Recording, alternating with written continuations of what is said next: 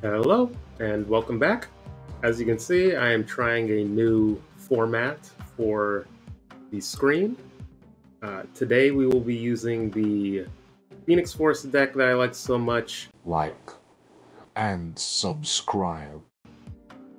I have replaced Eliath with Enchantress.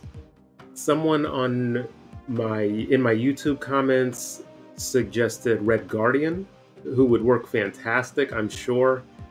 Unfortunately, I did not unlock him. So otherwise, I would have tried him in this deck. I think he fits very well as one of your tech cards.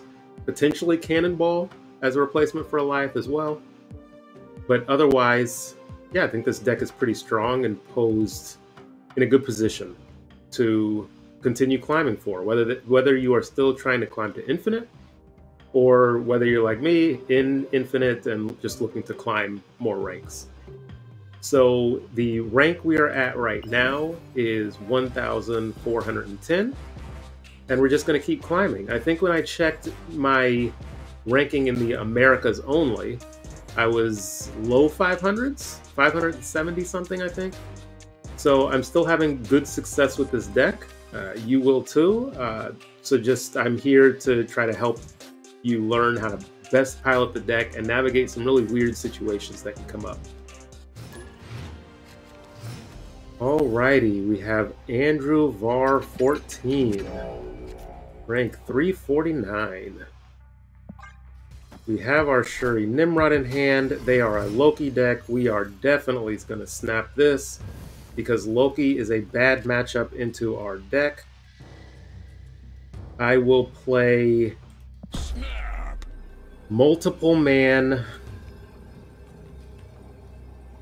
over here. I do not like, personally, Hotel Inferno. There is a decent chance of it helping them. I want to play Nimrod left in case a destroy card gets pulled. I get a free destroy. No problem. I was not planning. I wouldn't have destroyed multiple man anyway. So the only thing here that can hurt us, I think, is a Cosmo. And maybe that's what this is. Or an armor. Maybe that's a turn force snap for Loki. But they are not going to get... Yes, it is. So they get 6 of my cards. Shang-Chi maybe is the one that can mess me up, but I also have Ghost Spider now, which is perfect.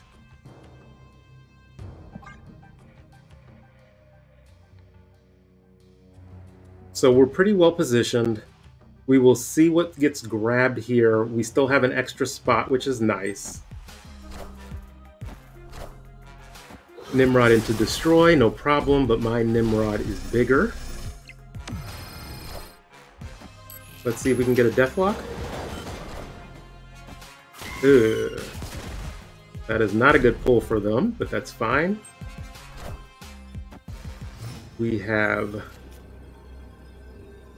Do I want to spread my power? I don't think I want to spread it. I want to consolidate it. So we will do Venom and Deathlock mid. We're throwing mid, but that's fine. We should have enough power on left and right. We have a huge Venom. And even if they Sean here... Whoa. Okay, this is going to be closer than I thought.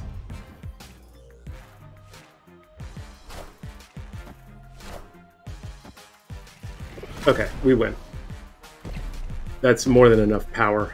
Left, and then right, and we're of course throwing middle because we get the Nimrod back left, and a very solid 8-cuber against a high-ranked player with just a basic Shuri Nimrod double destroy.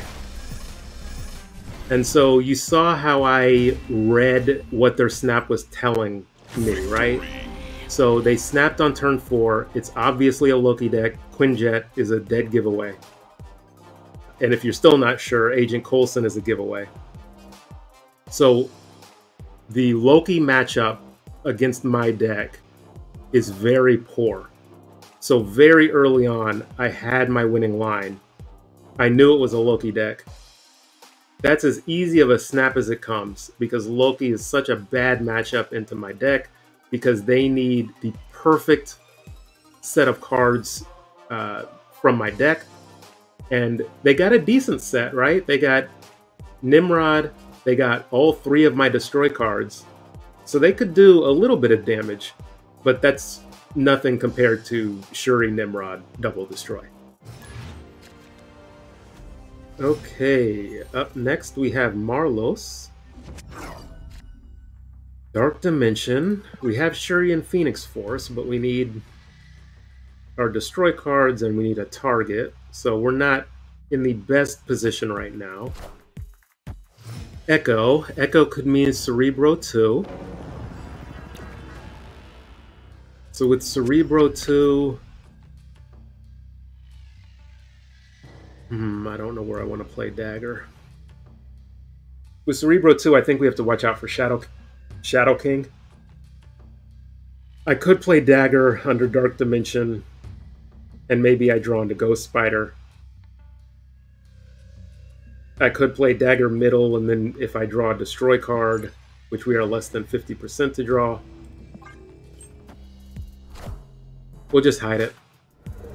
Okay, now I'm starting to become more convinced it's Cerebro 2, which means Goose is on the way. Okay, so clearly I should have played... clearly I should have played Dagger middle. So instead we will go Nico into Shuri into hoping we draw a Nimrod. Okay, there's Goose.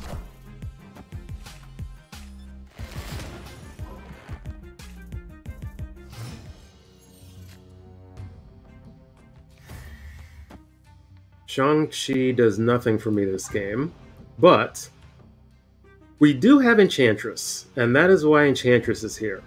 So it being C2, is that where Cerebro is? So if I... oh, beautiful.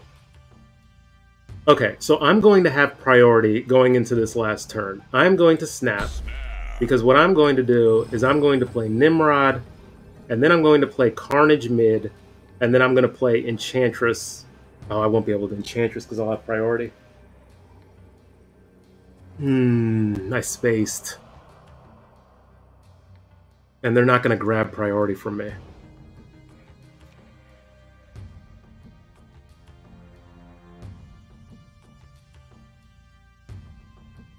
I'm going to throw Enchantress here. I got tripped up on the priority.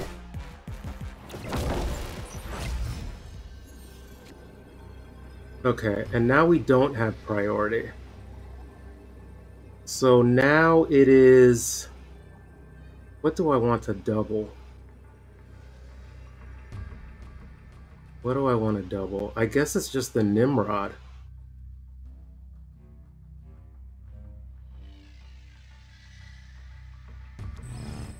And I should win middle and I should win left? This is a very atypical type of game. So let's see. Let's see if I can pull this out.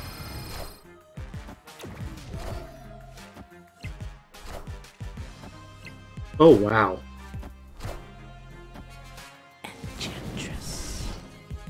Wow. That is... okay. So clearly they did not draw into Cerebro. So...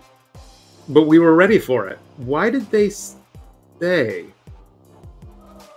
Very curious why they stayed with knowing I had Shuri down and I could double whatever was in Baxter Building, so I was almost definitely going to win Baxter Building without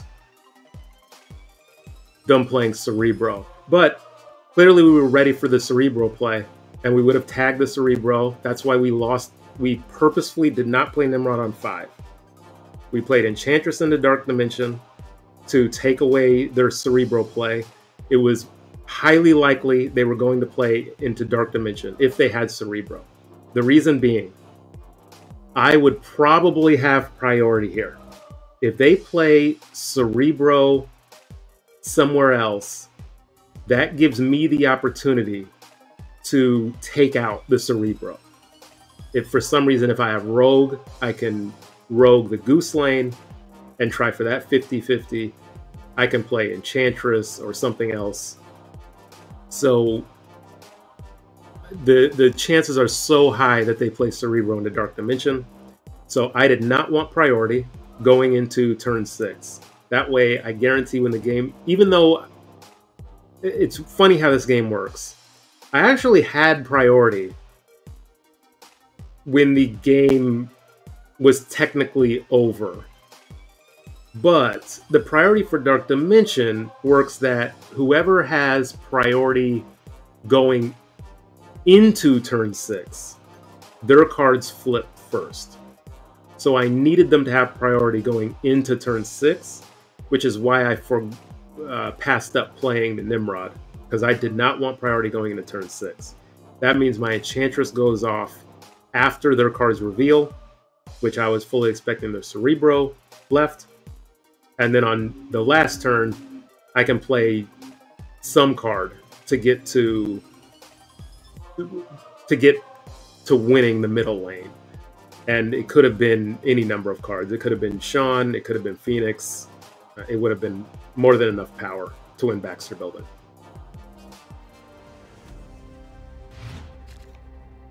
Okay, we have the famous Flutter Macaca.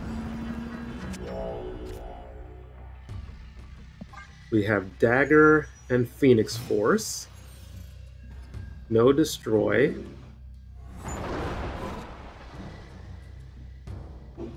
Now the chances are high that I actually do draw a Destroy card.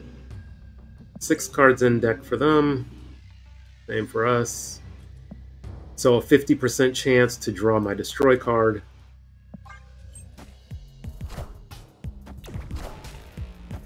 So is this a Cerebro deck? Okay, no Nimrod line. Still no Destroy card. So we will just play multiple man. We have our Enchantress. This is almost definitely a C2 deck, so I do not want priority. There's our Destroy card. We will snap. I will play Nico first, and then Carnage. That'll make Carnage 6 instead of 4. And then next turn, we will play Phoenix Force. And then last turn, we will Ghost Spider the Phoenix Force, multiple man, and play Enchantress.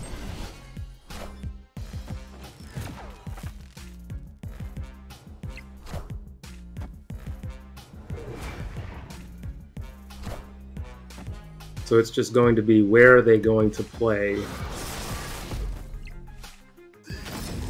their Cerebro.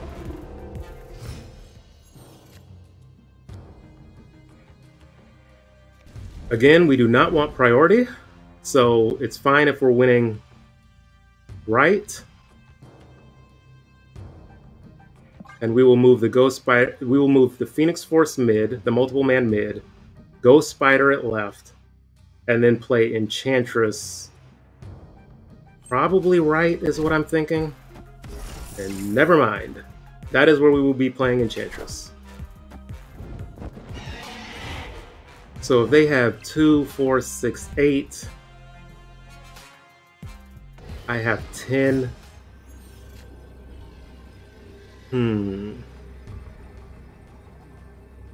Actually, I'm going to throw mid. I am afraid of a I am afraid of a uh,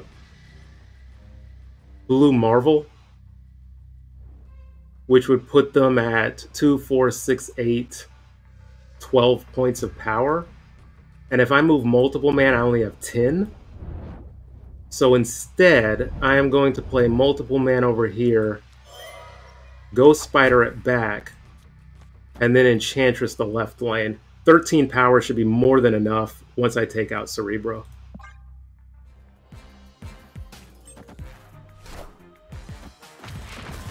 Perfect. And yes, we would have won mid. So they didn't go the Blue Marvel route, they went the Mystique route. Uh-oh. That should still be fine because all those buffs go away, so they only have 8 points of power everywhere.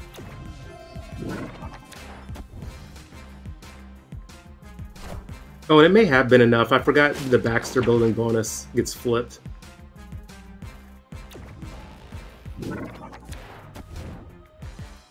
And this is why Enchantress is in the deck. Ongoing is has come up in popularity. And just the world's easiest win. Nobody expects Enchantress in this deck. Nobody expects Shang-Chi in this deck. So they think they're in an advantageous position. And you see, we just decimated this Cerebro deck. 8 points of power max in a lane.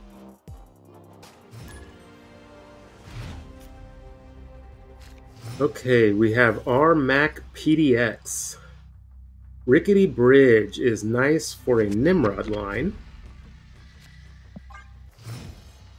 We have our Phoenix Force, our Carnage, and 2 tech cards. Kiln is also nice for this deck. So it would appear we are going with the Shuri Nimrod line. And we cannot because of Avengers Compound. Which is fine, so we just have to draw into Nimrod. So we have a 20% chance. Oh nice, thank you for helping me. A 25% chance. Did Baron Zemo come through for me? Oh, he did not. Alrighty, this is a retreat. Sadly, Nimrod wanted to be bottom 3 in my deck. With this type of deck I'm using, combo deck, these games will happen. And these are some fantastic locations for us. But we just didn't draw the line we needed. And so we're at 1 cube. I've been winning a lot up until this point, so we take the 1 cube loss, and we're still up a bunch of cubes.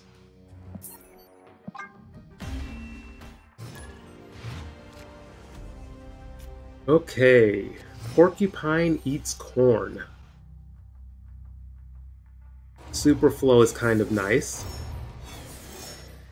I potentially could get down an early Nimrod, destroy that for a Phoenix Force to Nimrod. Our hand is okay.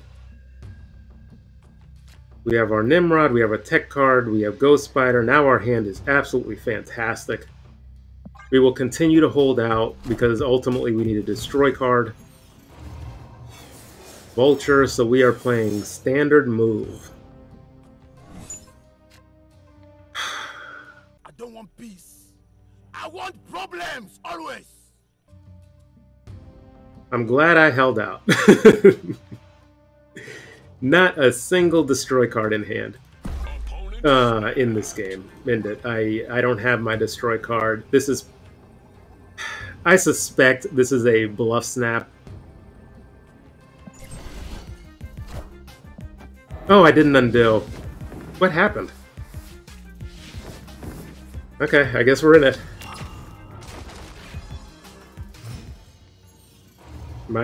I swear I clicked the button.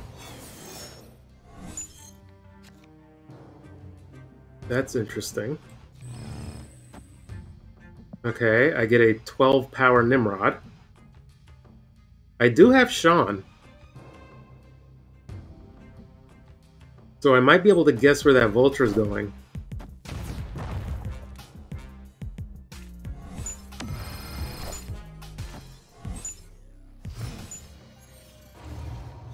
Can I get a destroy card? No. Okay, maybe they just keep playing Cannonball mid?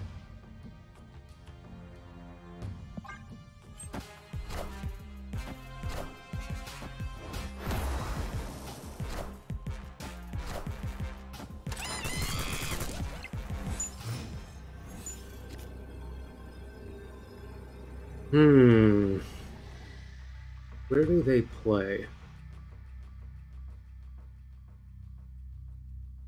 I'm staying in this, and I'm going to do a very wacky line. I'm going to pull...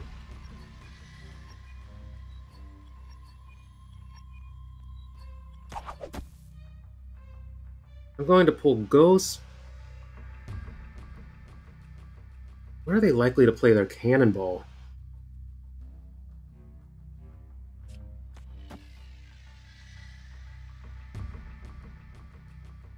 Because I could do something funky like this. But let's play Stegron last, because that's funnier. So we're just seeing this game out. We both got hosed by District X, and just see what happens. Okay. That's what I wanted to do.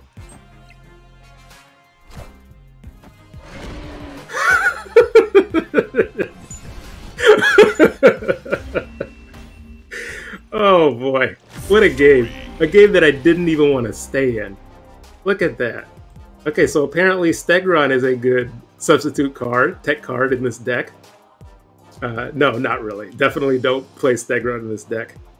But we were able to pull it out with some creative uses of Ghost Spider. Being unpredictable. It was kind of guessing where they would want to play their Cannonball. And I don't think I articulated it, but this it either would have been middle or right. It probably wouldn't have been left.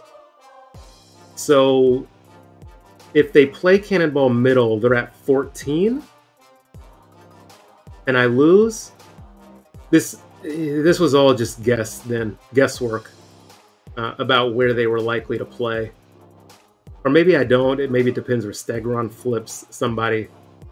Really weird game. Maybe one of you all can figure it out. All the different permutations, and let me know. But it didn't seem like a completely hopeless chance because of District X messing us both up. And Cloning Vats coming through. I get to play 2 12 power cards. Whenever I get District X, I get low power cards. So being able to play 2 12 power cards is pretty nice. And pulled this one out.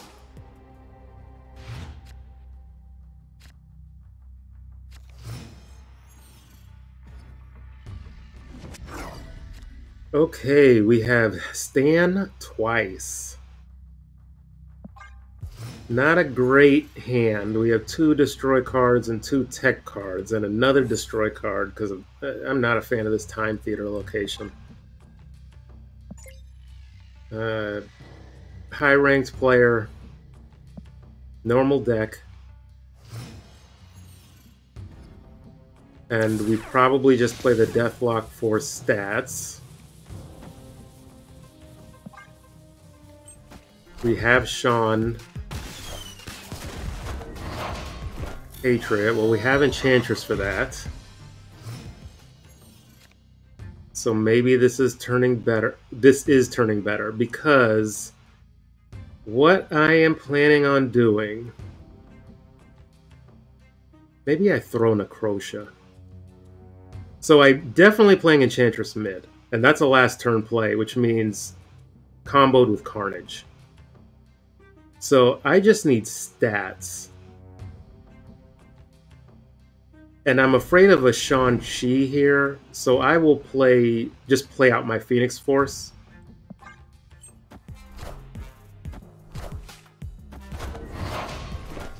Boy, I want to snap. And see, boy, you lined up 2 Patriots. Just easy, easy, easy target. So I got to snap here. It's unlikely they think I have Enchantress. And so they're very low power here.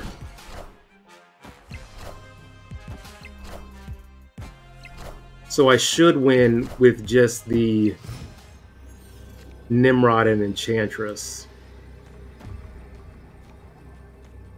And then even if they Sean me here, some weird Sean play, this could be a... This is a Ultron play. This is Ultron mid. Ultron mid is 8, 9, 10. It comes down to the Mysterio. Yeah, yuck. Ugh. I'll send it. Oh no, good. It's not Ultron. Thank you. But they still might win mid.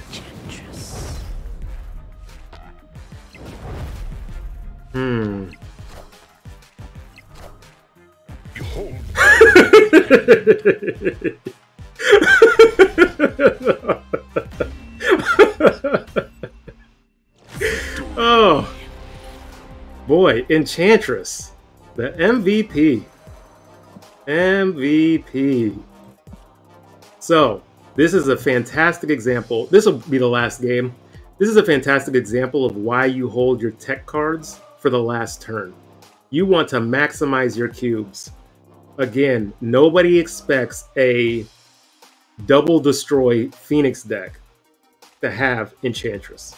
Nobody. And they lined up their ongoing cards in the same lane, being very greedy with the onslaught play. And it's just such an easy target. And so even if it were Ultron, we still beat Ultron. Because, yeah, they just get the 10 power because the illusion is here, the Mysterio illusion. So we still beat Ultron anyway.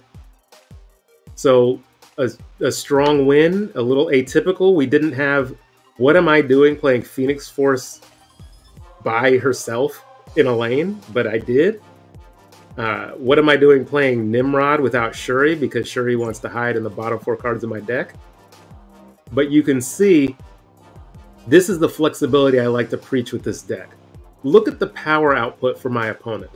They have -1, 9, and 4. So there are so many games that people overlook where they go, but nerd, you need 20 power to win. And sure, a lot of games, there are definitely games where you need 20 power to win, 20 plus power. But there are so many games, if you pay attention, where you need double digits to win. And not even. I'm literally winning 2 to -1 in this lane. So there are so many games, if you start paying attention, that are just like this. It's mediocre. My opponent didn't draw great. I didn't draw great. So who wins in those games where neither of us draws great? I want to be the one to win those games. I don't want to retreat. I want to win the games where we both draw poorly. And we both did. And guess what? I came out on top.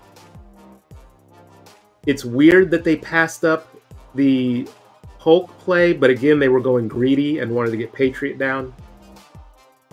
So these are the games with this deck that you can pull out and win 4 cubes because of a tech card.